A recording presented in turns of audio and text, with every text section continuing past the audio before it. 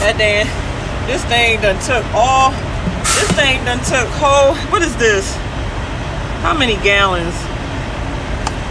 I don't know, but it took a whole gallon of this dang oil. All right, let's see if we put anything on the damn dipstick. Wow. I think I'm gonna need to add another one. Dang, this ain't even touch it. Dang, I had to get another one. Wow, and it's a new truck too. That's crazy.